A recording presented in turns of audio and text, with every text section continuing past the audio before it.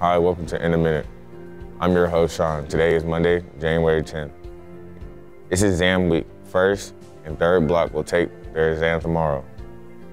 This Thursday is the last day to make up any missing exams. Basketball will be home on Tuesday.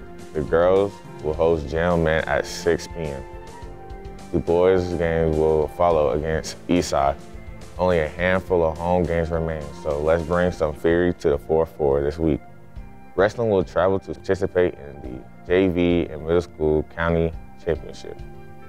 IGP meetings will begin with our school council starting on January 20th. That's all for today. Make sure you check us out, our socials, and YouTube. See you tomorrow.